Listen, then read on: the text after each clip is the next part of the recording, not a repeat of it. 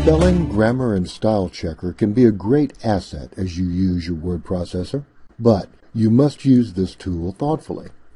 Most word processors underline misspelled or unrecognized words with red, and grammar and style concerns with green. Remember, this underlining indicates potential areas of concern. You, the writer, must determine if any of the flagged words is truly a problem. You can turn your spelling and grammar checker on and off in two ways. First, by going to the Review tab, selecting Spelling and Grammar, then clicking on the Options button in the dialog window.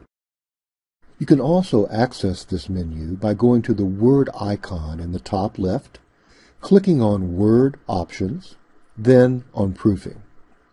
In the dialog box that appears, check or uncheck boxes according to your needs and preferences. For example, here you can turn off the Check Spelling as you type option, which many writers prefer so that it doesn't interrupt their train of thought.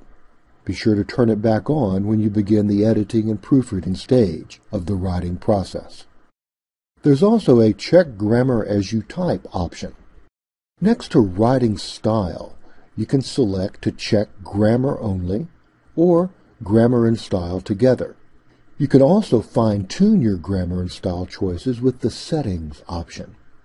At the top of the Settings dialog box, notice that you can choose to check for grammar and style together or for grammar only. When grammar and style is selected, all of the style options below will be checked. However, when grammar only is selected, none of the style options is checked. The three settings under Require refer to aspects of your manuscript that may vary according to the academic style you're using.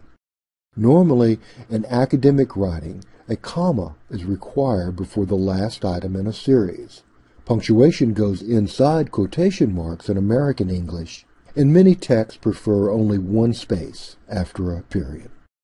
Next, adjust the grammar and style settings based upon conventions you might be using in your paper.